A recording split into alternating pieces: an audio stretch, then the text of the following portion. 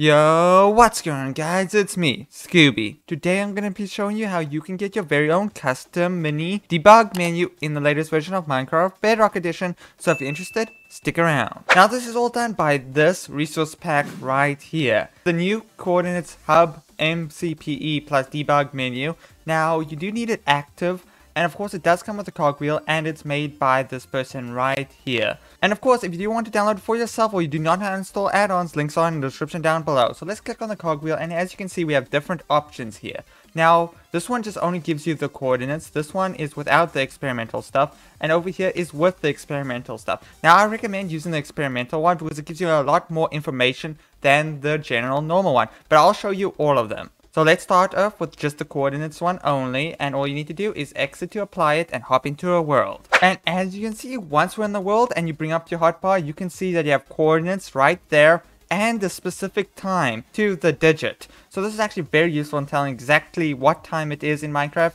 And also the coordinates is very useful in case there's a world that without coordinates enabled. And if you crouch, you can actually see which direction you're facing. So right now facing west, north, east, south. So that's very useful in all terms of like trying to find where your home is and which direction you're generally traveling. For this to function nicely, you do want to turn off this setting right here in your video over here. You want to turn off hide paper doll. So make sure it's ticked off for this add-on to work nicely. So that's the first one done. Let's hop to the second one. Once again, generally when you change your resolutions here, you will need to restart Minecraft. So I'm going to change it to without experimental and reload Minecraft.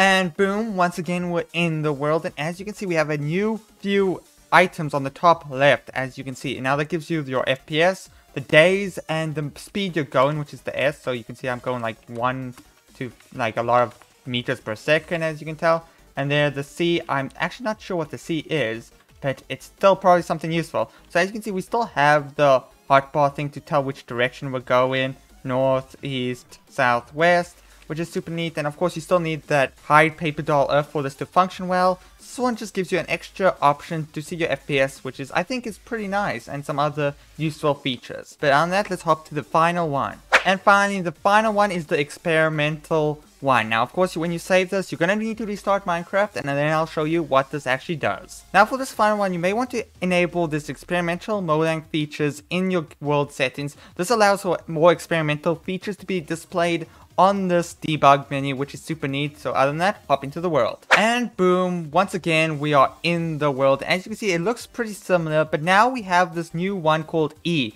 which is the amount of entities you have in this area. So of course, this is very useful in telling how your mob farm is going to work, and how much it produces, and all that goodness. So it's a good experimental feature to have. Now of course, remember, you do need that option enabled in the game world settings, but on that it works perfectly without it. So that's why you get 3 different options to choose which one suits you the best. Now of course, this still has the which way you're facing when you crouch, as you can see, north, east, south, west, which is super useful. And of course you need the hide paper dolls off for that feature to work. Anyways, that's how you can get your very own custom mini debug menu in the latest version of Minecraft Bedrock Edition. So if you made it this far, comment down mushroom in the comment section down below. But other than that, if you did enjoy, make sure you leave a like, comment, subscribe, share this video with all your friends, and I'll see you in the next video. Goodbye.